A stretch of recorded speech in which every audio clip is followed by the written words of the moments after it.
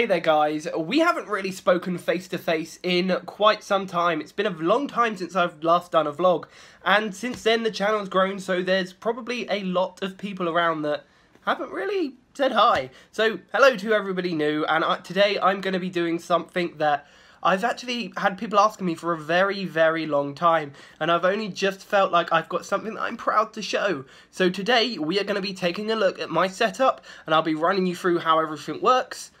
Yeah, this is going to get a bit complicated. So then guys, here we have it. This beauty is my setup. I'm going to run us through everything here, but this is my baby. I've been working on it for so long. I've only just got it right, so I'm ready to show it off. I'm very happy with everything you see in front of you right now. Apart from possibly my cable management skills, not ideal. Right, so let's get started with the PC, which is probably the most important part here. So down here we have our tower. This is a custom PC by PC Specialist, not an ad I promise, and it's pretty powerful. This thing was designed to both edit, play games and run the HTC Vive, so yeah, you can imagine what kind of specs it's got. I will put them in the description below so you can see that for yourself. That is hooked up into my monitor, which is an Acer monitor. Currently running an update because, you know, I wanted to put something cool on, but PC had other ideas. Obviously, down into keyboard and mouse. These are meant to be green, both of them. Obviously the mouse is, but I can't work out how to do the green lights on that anymore, and it keeps changing, so it's all meant to match, because down here we obviously have green lights, and you can see inside there. It's all very cool. So let's carry on moving. We have a full sound system, which runs through absolutely everything. So this beauty in the middle is my microphone, pop filter, and obviously microphone stand. It's a very nice microphone. It's the same ones that Rooster Teeth and Achievement Hunter use. So if you want to look it up, I will put that in the description below. Very nice mic. This is all linked up into this audio box USB, which is from PreSonus. It's very simple, not much to really say about that.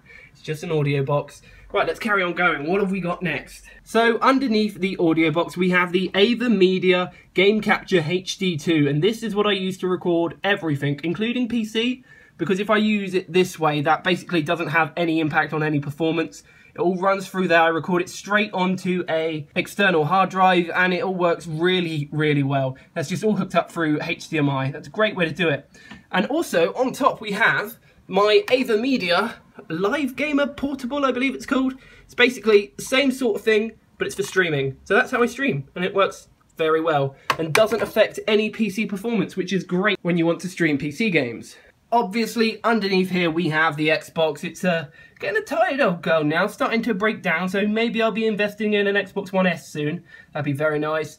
Lunar White controller, absolutely beautiful little thing. And those are on a charge docking station because I can't be bothered with batteries, come on. So perhaps something that you might have noticed that we haven't looked at yet is these babies, my HTC Vive, which hasn't actually featured in a video yet, which is unusual. Hello Fallout, how you doing? You stay there. So under here, let's go. We have the Vive itself. It's going to be sleeping there for a while because it's my baby. I care for it. I love it so much. So the Vive is ready to go whenever I want it. I have just about enough space in this room. Yeah, not much space at all, to be honest. And up on the walls we have our base station fixed in a very rudimentary way. Bit of tape and a bit of elbow grease to get them up. But you know what? I think that's pretty much it. Apart from one more thing. Everything runs through the same monitor. So the computer, the Xbox, and anything else I want to put through it. So underneath the table, we're going down now. Oh, come on. We have this little blue light. And what this blue light is, it is a HDMI splitter. So we have one output with 3 inputs. So just by the press of a button, which is just where this blue light is, it's very dark under here, I'm able to switch between all of my different monitors all on the one screen, which is very useful when it comes to recording. I do really love this setup.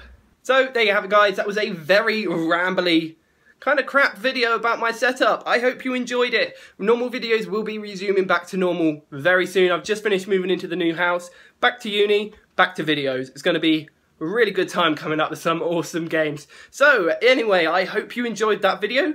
I have been TheRoyalGorilla, over and out. His name is Luke and he's more than your average gamer. No ordinary let's player.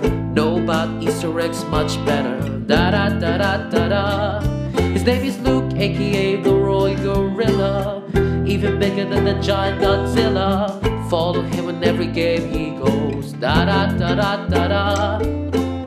He's almost got everything you need, from GTA 5 to a